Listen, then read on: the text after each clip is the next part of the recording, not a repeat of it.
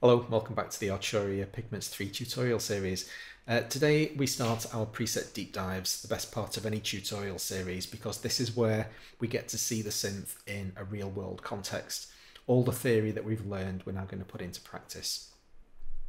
One thing that I'm going to show you just before we actually deconstruct the preset itself is the Sound Designer Tips screen. So this is the little light bulb in the top right hand corner. If you turn that on, there's also a drop-down window next to it. You can engage both of these features.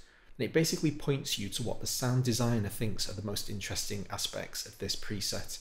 If you hover over the light bulb, you'll get a little bit of blurb about the sound designer, who they are, and a general description of the preset itself. And you get these yellow highlighted features to say, have a look at this. This might be interesting to you. So if we have a look at this FM type control, for instance, if I just turn it off for a moment, you can see that it's off. It's not engaged. It's not in use in this preset at all.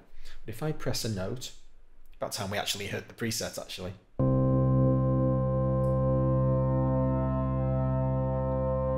We do get an interesting modulation effect.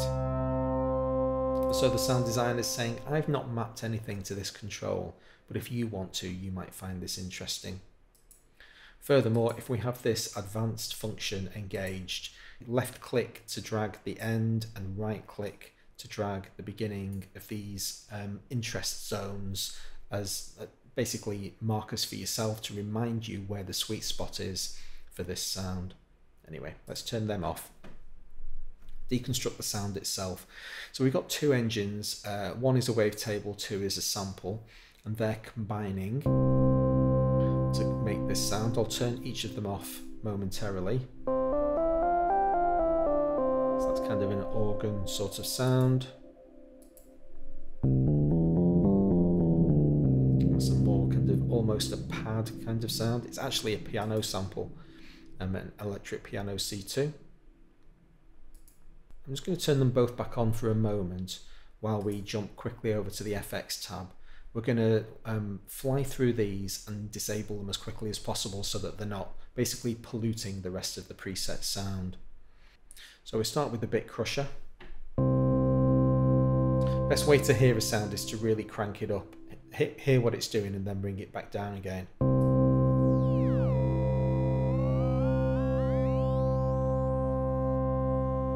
That kind of lo-fi kind of sound. Let's get rid of that. A very, very subtle parametric EQ, just tapering some of the high frequencies. Almost not worth mentioning, very, very subtle. And a compressor just taking away some of the sharpness of the transients. But having done that, we'll leave it off.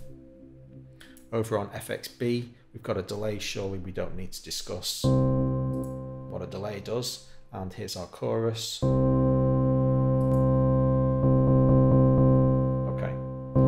so that's our basic sound with most of the effects taken away. In fact, I'll take the reverb away as well.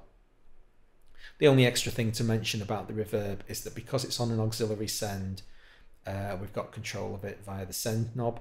So let's turn it all the way down and all the way up. Huge reverb. See what it's doing. Yeah, very long decay and very sharp spike. Yeah,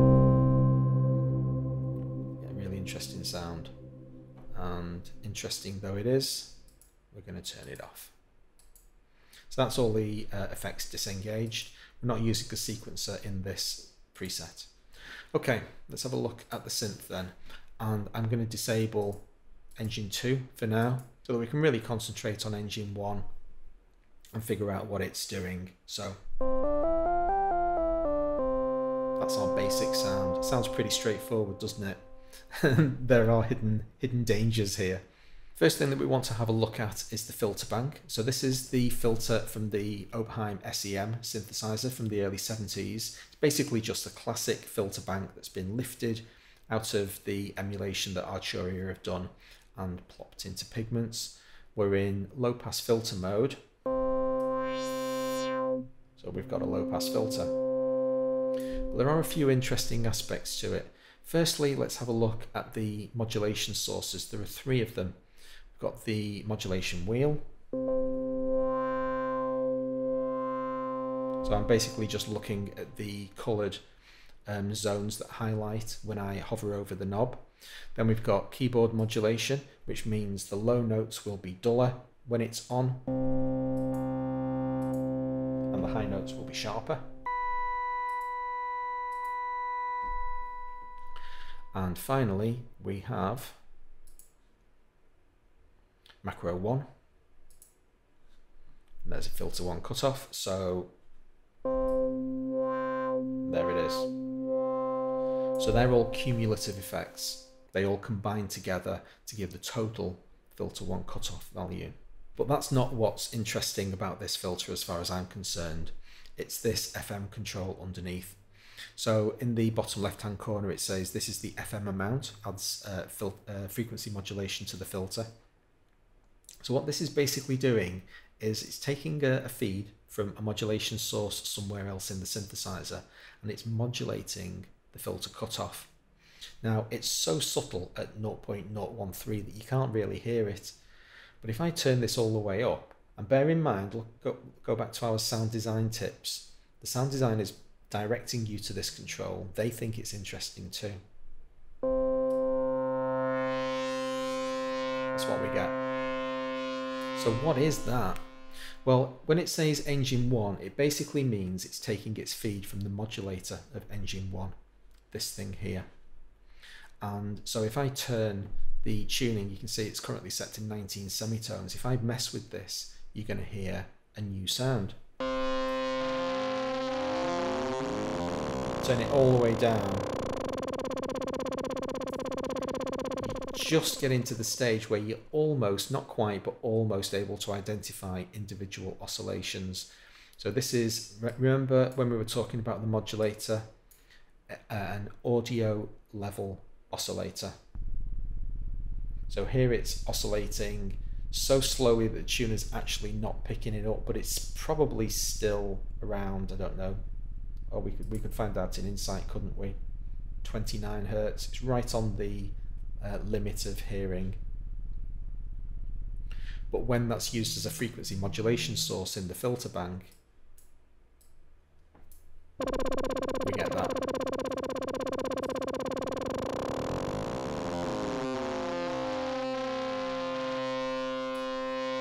Really cool. And then we bring it back down to the tiny amount it was, the 0.013. And we've got a very, very subtle modulation to the filter bank. It's really lovely. We've got another interesting value over on this side of the synth, but this is a bit of a rabbit hole. Brace yourselves, we're going in deep. Amplitude modulation is being mapped to combinate 1. Let's have a look at combinate 1. It's some sort of weird, almost random algorithm. You can see that there is pattern to it, but it's unidentifiable what it is. The control itself is set to 0, but you can see this little blue line. When we hover over the control, you can see that that's coming from macro 3. Let's have a look at macro 3. We do really need to do some Sherlock Holmes work on this one. This is quite good fun. So what do those two pieces of information together tell us? Macro 3 is mapped, ignore the other stuff for now, it's mapped to the amp modulation amount. First thing that I'm going to do is turn this value up a bit so that we can really hear what's going on. Okay, there's very dramatic modulation of the amplitude and it's in accordance with combinate 1. This is what's controlling the volume of the sound. This is macro 3, so we have total control over this value from the M3 knob. If I turn M3 all the way down, we lose all of these values. So it's not modulating anymore. Crank it back up again. Okay, now let's have a look at combinate 1 and try to figure out how it's getting its algorithm. Where is this value coming from? Well, it's a multiply algorithm, which is pretty complex.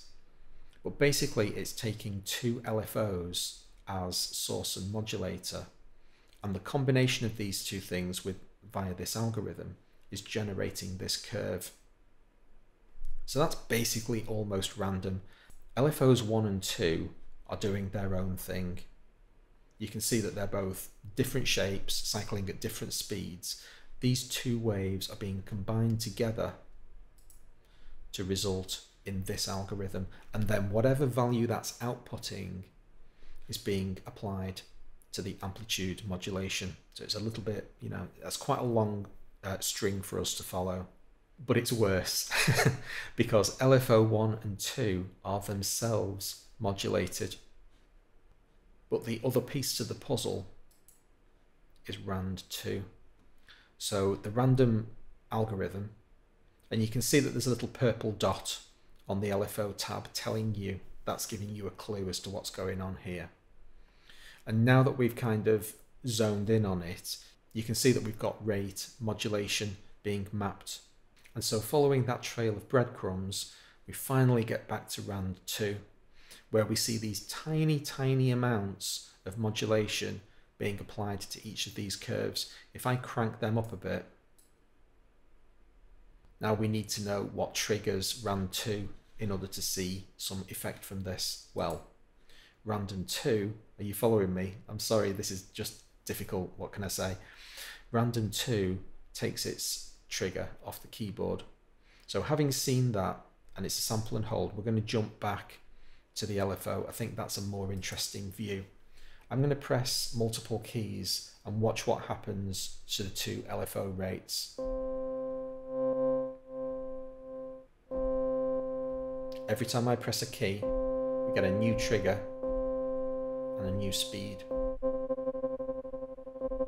Those two LFOs are then being combined to output in this combinate method. And so every time I press a key and the LFO speed changes, we get a brand new algorithm being calculated. And this in turn is feeding into combinate 1. Now I cranked a lot of values up very extreme there, so everything is crazy, but they were really, really subtle values.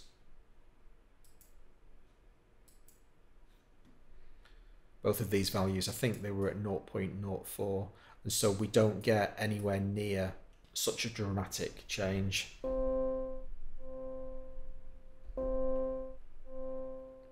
Bring that back down again as well. And so here we are now back to our nice gentle amplitude modulation.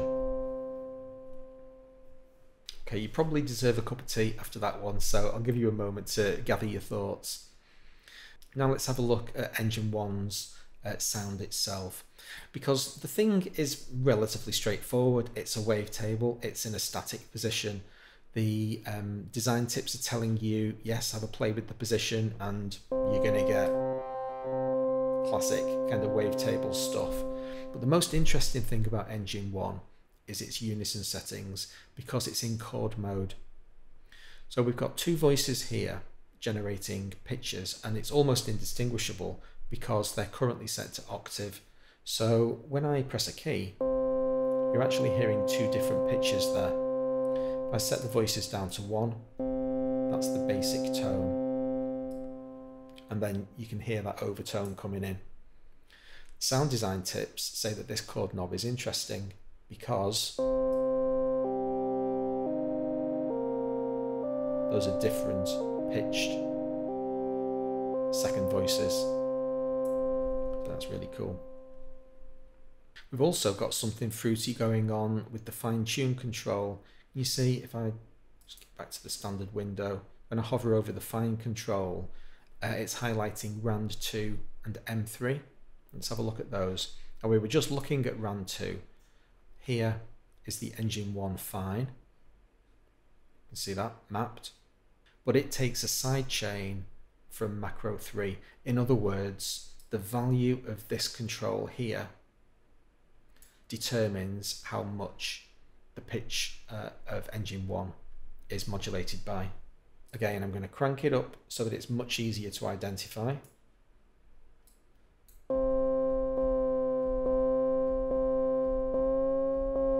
quite clearly hear the pitch modulating there.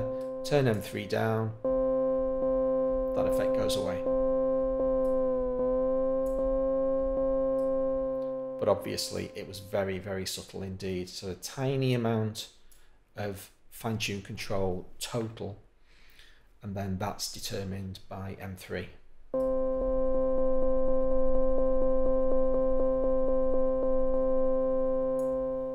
Subtle is good. The envelope is actually pretty straightforward. We've got a sloping decay value, which means it basically gets quieter over time. The longer I hold the key down, it just slides down this slope. And one of our macro keys, macro 4, is mapped to the envelope decay. So if I turn this all the way down, it's going to travel as fast as it's allowed, and now it's now glacially slow. You can see that macro 4 is also mapped to FX5 mod. Let's jump quickly over to the FX. FX5 is the delay, so it's 1, 2, 3, 4 is blank, delay is the 5th, and you can see if I hover over the time control, it tells us that M4 is mapped to it. So this is basically just going to control the rate of delay.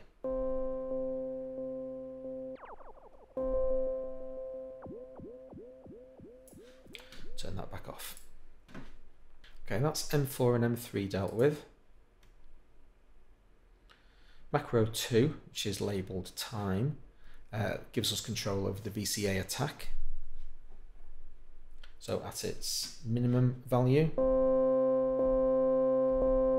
instant attack, maximum value, still a pretty quick attack because we're only operating on a 0.22 here. I increase that value, it's going to take much, much longer. You can see the attack stage of the envelope increasing. All of these ENV2 values aren't used. Envelope 2 isn't mapped in this preset. And we've gone backwards, but why not? And we've already seen that macro 1 is mapped to the filter cutoff.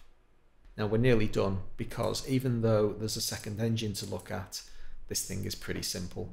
It's a straightforward electric piano sample.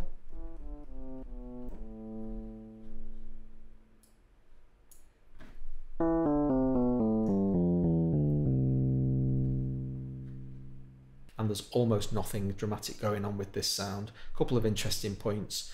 The output is mapped to F2, so this sound isn't going through the filter 1. It's going basically into an empty filter 2 bank. If I pull this across, then we don't get that in its normal mapping. And the other thing to note is that on macro 3, the amp assignment, we've got some engine 2 volume control. Pretty straightforward stuff. So what at first seems like a fairly unassuming preset has some hidden depths. Hope you enjoyed this episode, and if you did, please hit the like button. I'll see you for the next one. Thanks a lot.